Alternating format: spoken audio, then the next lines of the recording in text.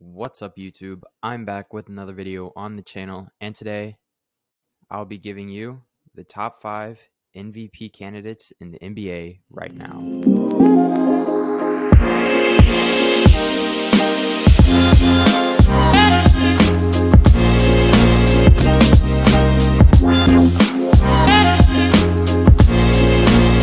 Starting off at number 5, we have Steph Curry of the Golden State Warriors.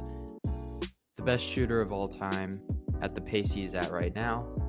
He's averaging almost 26 a night, about 5 rebounds a game, and about 6 assists per game as well.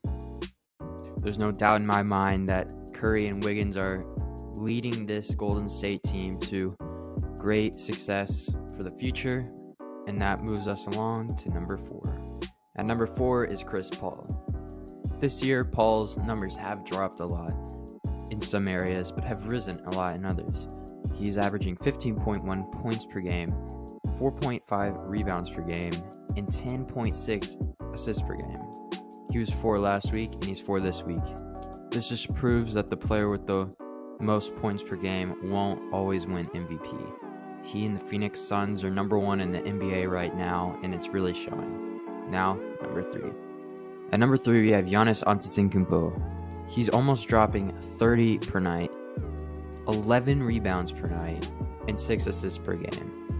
Giannis has proved himself to be a top star of the future, and the Bucks are now 22-6 this season when the big 3 of Antetokounmpo, Jrue Holiday, Chris Middleton play together. So if they all can stay healthy, this team is going to be dangerous. Now moving on to number 2. And at number 2, it's no one other than Joel Embiid. He's putting up almost 30 points per game, 10 rebounds per game, and 4.3 assists per game. He's averaging 32 points per game and 12.3 rebounds per game over his last 4 games. He has 25 double-doubles in the 2021-2022 season against the Suns. And that's the second largest run in franchise history.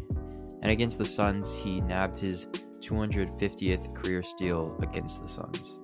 Now, moving on to the number 1 MVP candidate right now in the NBA. Number 1 is the Joker himself, Jokic, of the Denver Nuggets. Last week, he was number 2, but has risen up a spot to become our number 1. He's averaging 25.8 a night, 13 rebounds per game, 7.9 assists per game, and he's put up his 4th straight game with 20 plus points and 10 plus rebounds in 7 of his last 8 outings. He was the MVP last year, and there's no doubt in my mind he has a chance this year again. And now he's even getting to get some bench help.